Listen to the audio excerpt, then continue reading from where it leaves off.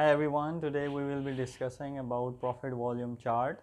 Initially I will discuss with you with respect to single product, and then later on we will discuss with respect to multiple product.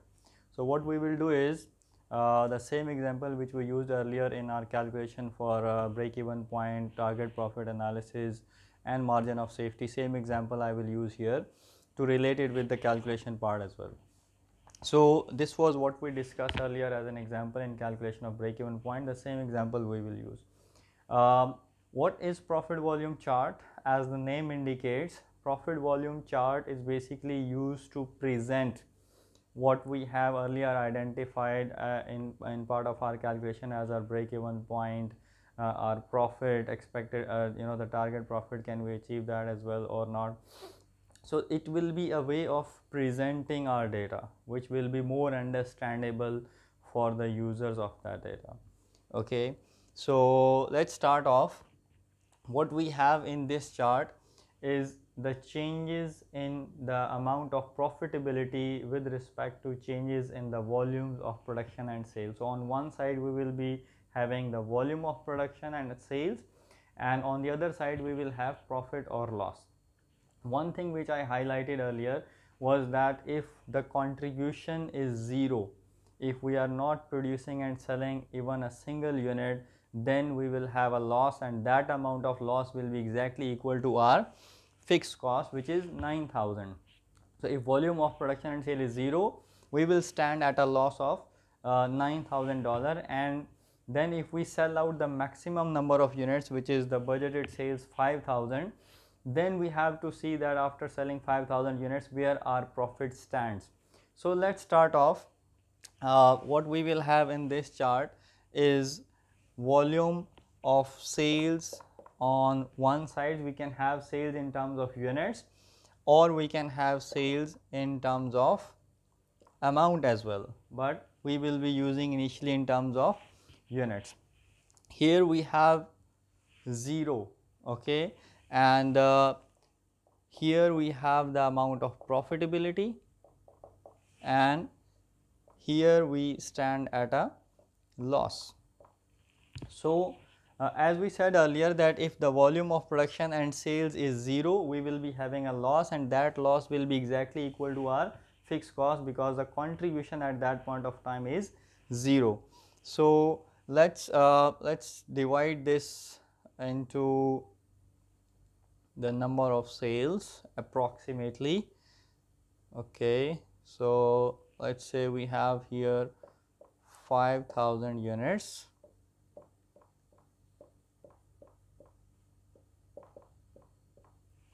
and let's have the profit or loss as well. So let's say we have profit or loss here in terms of amount 5,000 and 10,000, and same is the case here. We have, if we are able to sell more and more units and we are able to generate more amount of profitability, so we will see how far we can reach.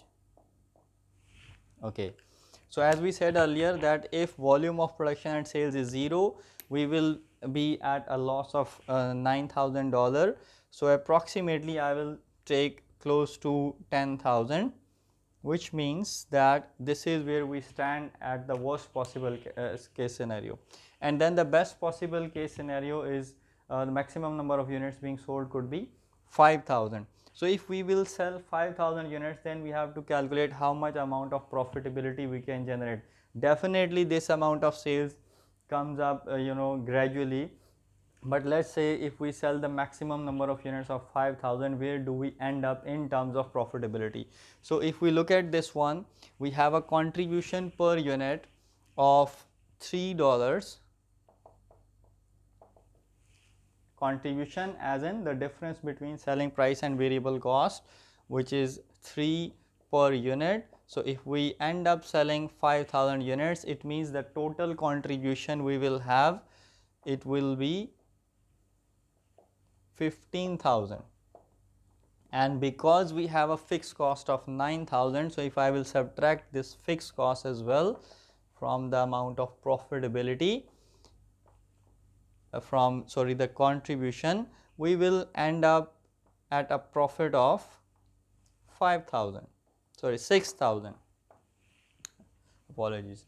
Okay, so what we have is that if we sell all amount of 5,000, if we sell 0 units, we stand at a loss of which is 9,000 equal to our fixed cost, and if we end up selling all the units, expected units 5,000, we will end up at a profitability. So it means that this loss will gradually increase from $9,000 and eventually it will reach up to an amount of profitability of $6,000, which means that by selling these 5,000 units, we are expected to end up at 6,000 profitability, which is approximately here on the graph. And when I try to trace this on the other side, I found out that my amount of profitability will be at this point. Now what we will do is we have to actually join these two extremes, the worst case scenario and the best case scenario, the minimum sales and the maximum sales, and then we will be able to identify our break even point as well, which we have earlier calculated in our calculations as $3,000. So when we will actually join these 2 points, okay, approximately you can see here the break even point is at around 3,000 units, and this is what we calculated earlier as fixed cost divided by contribution per unit, a fixed cost of 9,000 divided by contribution per unit of $3. So we got 3,000 approximately. This is not the exact graph, but approximately you can see that we will have a break even point at 3,000, which is the same as we calculated earlier.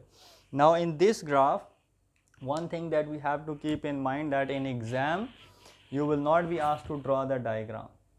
In exam you will be given a diagram and you will be asked certain questions from within that diagram, as in how much is the fixed cost, where is the break even, like how much is the break even, without doing any calculation.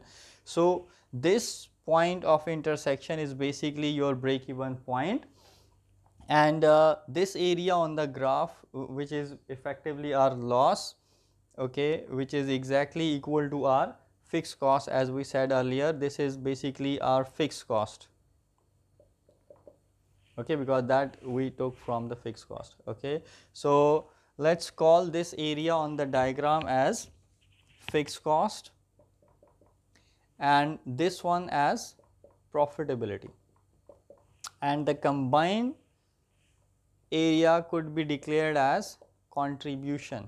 Earlier we said contribution is selling price minus variable cost, but contribution could also be calculated by adding fixed cost with profit as well. If you look at the statement which we used earlier, so if selling price minus variable cost is equal to contribution, and then contribution minus fixed cost is equal to profit. So this simple equation can actually be rearranged.